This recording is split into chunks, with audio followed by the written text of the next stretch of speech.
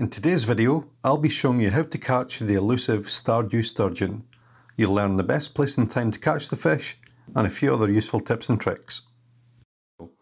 In order to get to the best spot to catch the sturgeon, we're going to head along from the farm, past the bus stop, and then up through the edge of Pelican Town and to the mountain lake.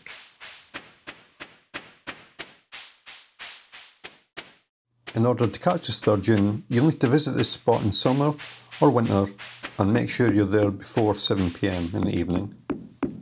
You'll have the best chance of catching the fish on rainy summer days, and don't even bother if it's raining and in the winter. To make it easier to bait the sturgeon, you'll want to go to this particular spot as it allows you to cast your rod furthest away from the shore.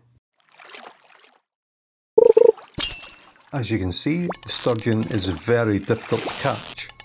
We're currently at fishing level 3 and we've almost no chance of catching one. In order to make your life much easier, I'd wait until reaching at least fishing level 7 or 8 and then use the best rod that you can. As you can see, it is much easier to catch sturgeon at fishing level 8 than it was at level 3.